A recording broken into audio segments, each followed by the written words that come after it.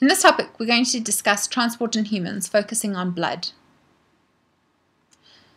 So we'll look at what are the functions of blood and what are the different components of blood. So you've got plasma, red blood cells, the adaptations of red blood cells to carry oxygen, white blood cells, and these include phagocytes and lymphocytes. And then there's also a process called phagocytosis, which we'll also look at. Platelets, which are involved in blood clotting. So where you see words in purple in this video, fill them in your notes. You know that blood is the key ingredient in horror movies, and it's got many functions. Do you know why blood is red? Well, this is because it's got a protein called hemoglobin in the red blood cells that carry the oxygen. Blood also transports carbon dioxide, glucose, amino acids, hormones, and minerals. White blood cells help fight against disease and foreign matter. And blood also helps to keep the environment and the body constant, so we call this homeostasis. Temperature and the volume of water are examples.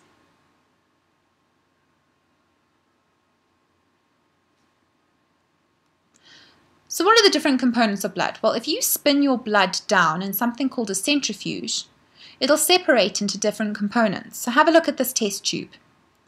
Can you see what your blood is made mostly of? It's plasma. This is the liquid part of the blood, and it's mostly made up of water. Then you've got red blood cells, which form about 45% of your blood, and the rest is white blood cells and platelets. Let's have a look at plasma. So plasma is the liquid part of the blood, and it's made mostly of water. Soluble substances are transported in it, for example, glucose, amino acids, and mineral ions. Plasma also contains plasma proteins, carbon dioxide, and it also transports soluble waste such as urea, which is transported from the liver to the kidneys.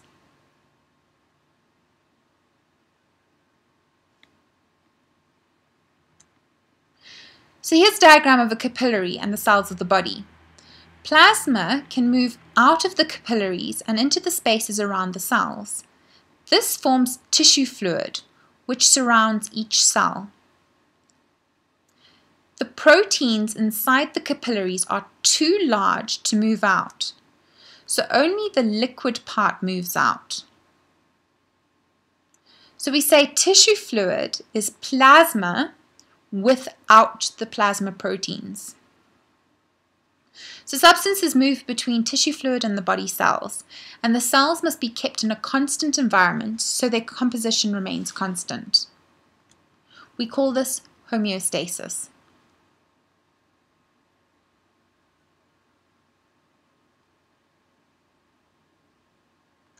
Okay, let's move on to red blood cells.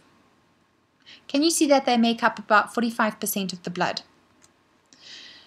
So you've got about 5 million red blood cells in 1 cubic millimeter of blood, and they only live for a few months, so they're removed by the liver and constantly replaced by the bone marrow. What do you notice about the shape of these red blood cells? They've got a shape called a biconcave shape, so they've got a dip in the middle. And this is one of the adaptations of red blood cells for transporting oxygen.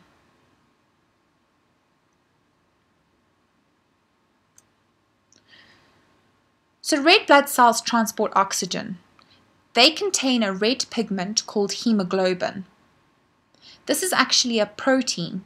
So if you have a look at the molecule of hemoglobin on the right, you'll notice that it's got iron in it.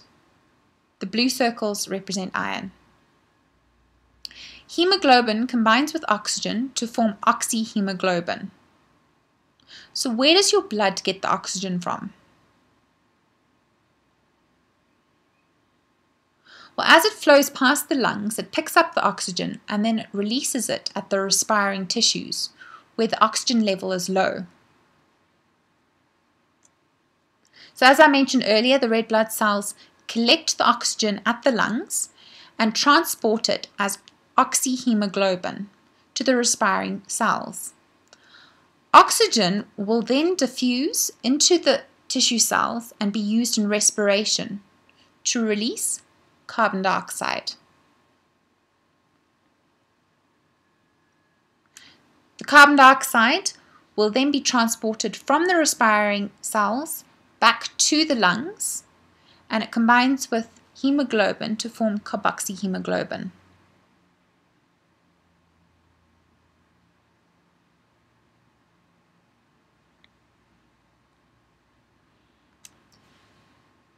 Red blood cells have special adaptations that help them to transport oxygen. Can you think of what these adaptations might be? So you need to copy down these adaptations in your notes.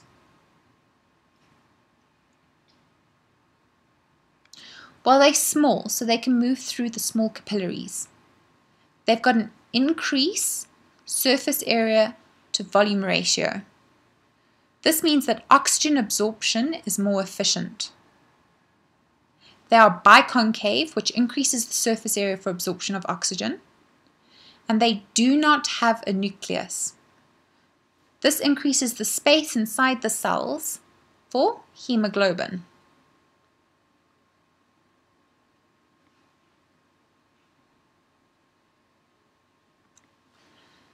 So where are red blood cells made and broken down? Well, red blood cells are made in the bone marrow, and they're constantly being broken down in the liver. Some of the components are recycled. So the iron is reused, and other molecules are used to make bile.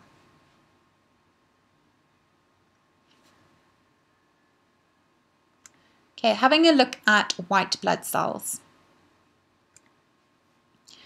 If you have a look at blood under the microscope, you'll easily identify the red blood cells. These are the little red blobs. Can you see that you've also got other cells that look purplish and they've got large nuclei?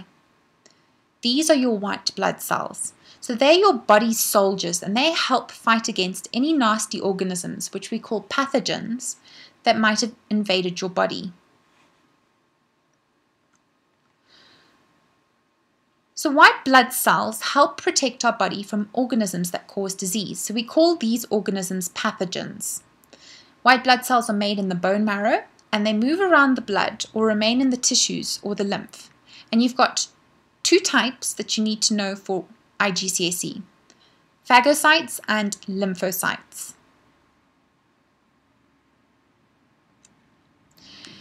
So phagocytes are easy to identify in a film of blood on a slide. What do you notice about this phagocyte?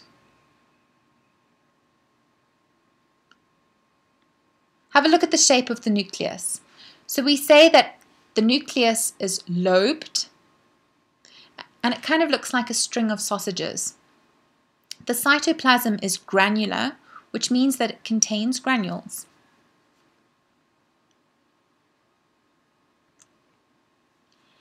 Now, phagocytes are involved in something called phagocytosis. This means that they engulf any foreign matter. So fill this word in your notes, phagocytosis.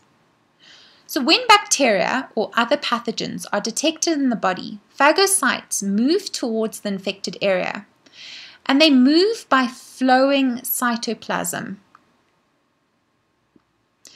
The cytoplasmic arms then flow around the bacteria and engulf it. These arms are called pseudopodia. The enzymes inside the phagocyte will then digest the pathogen or the bacteria and kill it.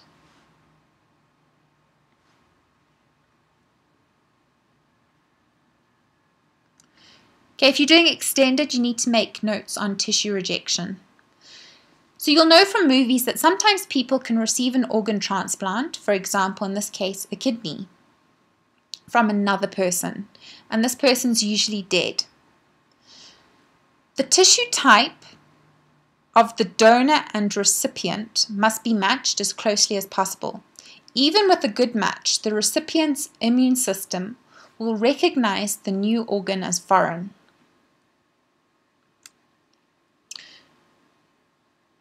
So what the body does is the body will send phagocytes to kill the new organ.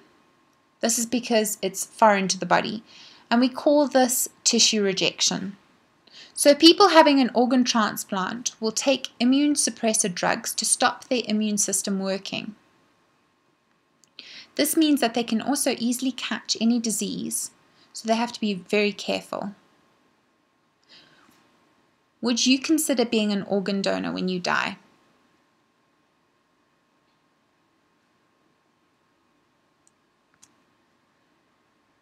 Lymphocytes are also large cells in the blood and lymph system. They have a large nucleus and it's round, as you can see in this picture here. So they're found in the blood and lymph system. So lymphocytes are pretty cool because they release chemicals called antibodies, as you can see in this diagram here. And these antibodies kill pathogens or bacteria, or they make these bacteria easy for the phagocytes to kill the bacteria. So when you get sick, your lymphocytes are busy making antibodies. And then when you've got enough antibodies, you start feeling better.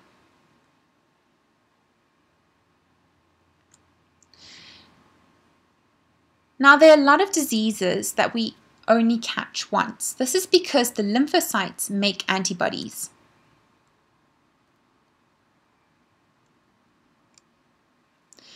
The next time you have more lymphocytes ready to make the right amount of antibodies, so you can fight off the disease and don't get sick.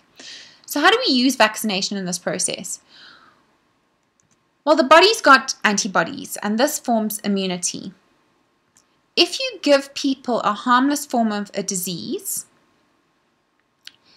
they will start to make the antibodies.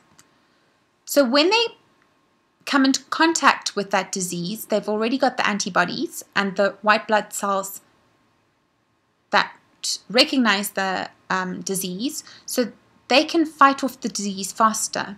So we say that these people are immune to the disease. So when you're a baby, you get vaccinated against diseases that used to kill loads of children.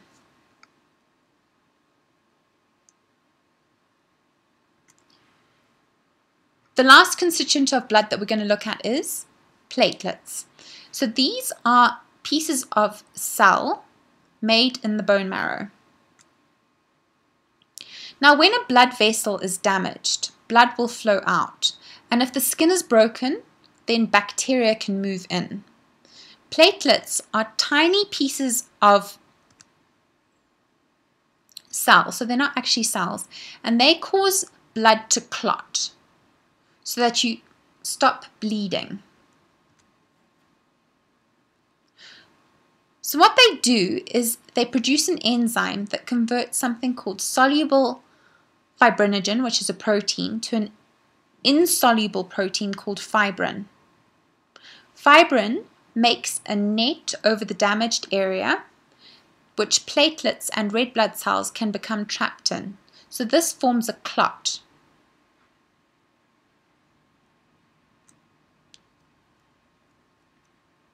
So here you can see a clot. The red blood cells are being trapped by the fibrin.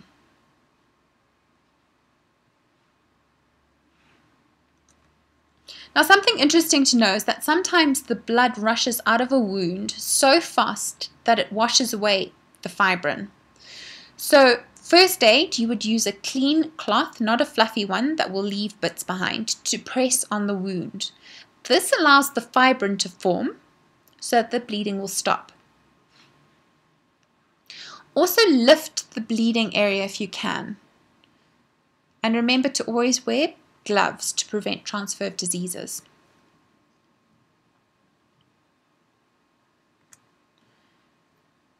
So here's a blood smear. Can you identify the red blood cells, the phagocyte and the lymphocyte?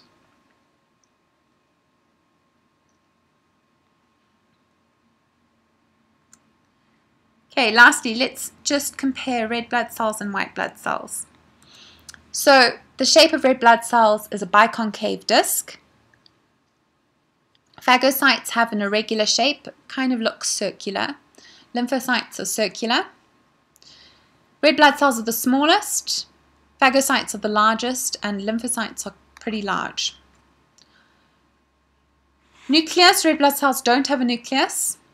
The nucleus in phagocytes is lobed, and in lymphocytes it's large and round.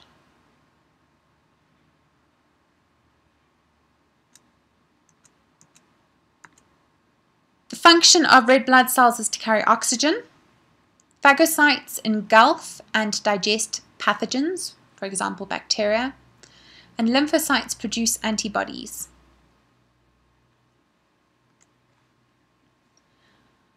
How they work: red blood cells combine with oxygen to form oxyhemoglobin. Phagocytes are involved in a process called phagocytosis, so they digest bacteria using enzymes, and then lymphocytes come in contact with a pathogen and then they secrete antibodies specific to that pathogen.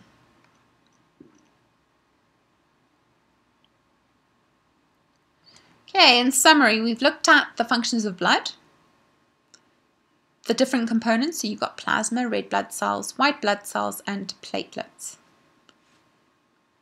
And that concludes our lesson. The end.